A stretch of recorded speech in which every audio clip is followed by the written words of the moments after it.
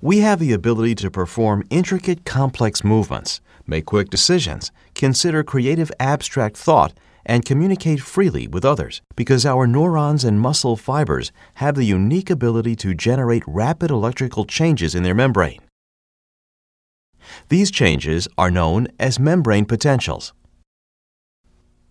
An alteration in the electrical potential surrounding the cell membrane causes a neuron to produce a nerve impulse or triggers muscle fibers to contract. Neurons and muscle fibers are referred to as excitable cells. When the excitable cell is inactive, it is at its resting potential. Changes in the membrane potential may result in either a graded potential, impulses that either excite or inhibit further action, or an action potential, which results in some type of response. In a neuron, it becomes a nerve impulse, and in a muscle fiber, it stimulates contraction.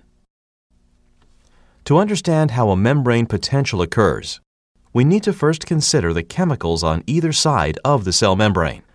The outside of each cell is bathed in a sodium chloride solution made up of positively charged sodium ions and negatively charged chloride ions.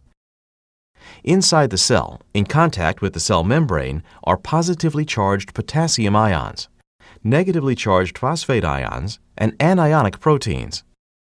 Separated by the cell membrane, these chemicals accumulate charges on either side, creating a difference in electrical potential. The electrical balance on the membrane is altered when ions selectively pass through the cell membrane to the other side, generating a change in membrane potential.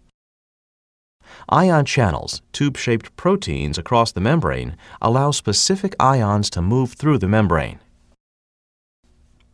The direction of ion flow through a channel depends on the difference in concentration of electrical charge action on the ion.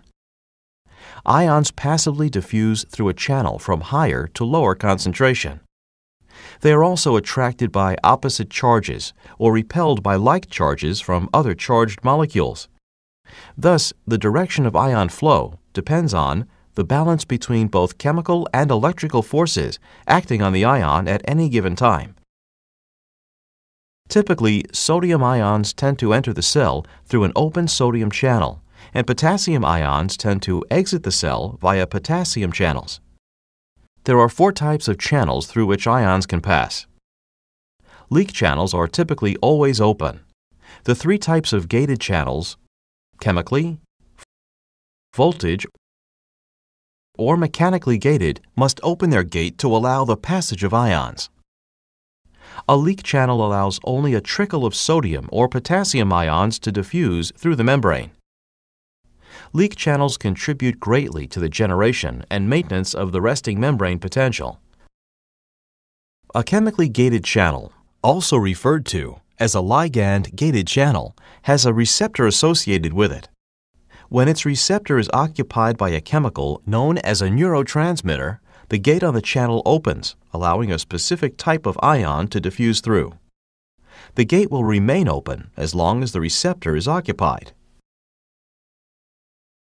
A voltage-gated channel opens at a specific voltage, referred to as the threshold. For example, the threshold for a voltage-gated sodium channel is around -55 millivolts. When the membrane voltage increases from its resting state of about -70 millivolts to the threshold, the channel gate opens, and sodium diffuses through the channel to the other side of the membrane.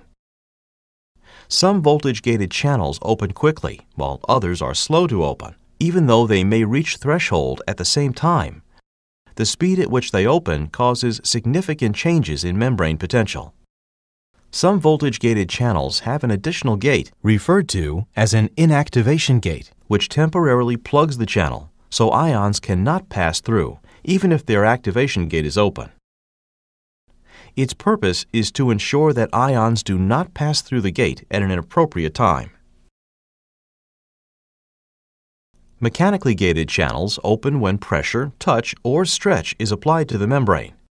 They are found in sensory receptors, located primarily in the skin, to inform the nervous system of mechanical changes in the surface of the body resulting from conditions in its environment. An ion pump is a type of membrane transport protein. It requires energy to push ions from an area of lower concentration into an area of higher concentration. The ion pump most important in the maintenance of membrane potential is the sodium-potassium pump. Using ATP as its energy source, it is able to pump 3 sodium ions out of the cell and 2 potassium ions into the cell at the same time. Leak channels and ion pumps complement each other to maintain a constant electrical potential and level of ion concentration. The resting membrane potential voltage is determined by the concentration of electrically charged ions on either side of the membrane. It is established primarily by leak channels. There are more potassium leak channels than sodium leak channels, so more positively charged potassium ions pass out of the cell than positively charged sodium ions diffuse in. Also, sodium-potassium pumps move more sodium ions out of the cell than potassium ions in. Leak channels and ion pumps complement each other to maintain a constant electrical potential and level of ion concentration. As positively charged ions move out of the cell, they accumulate on the outside of the membrane, giving it a positive charge. The inside of the membrane is electrically negative because the negatively charged phosphate ions and anionic proteins lack channels, so they remain in the cell, and also because more positively charged ions move out rather than in. This establishes an electrical difference or potential on the membrane. Since the inactive cell membrane is negatively charged inside and positively charged outside, it is considered to be polarized. The voltage created by this distribution of ions is known as its resting membrane potential and is maintained everywhere on the cell membrane. The excitable cell remains in this state until it receives a stimulus.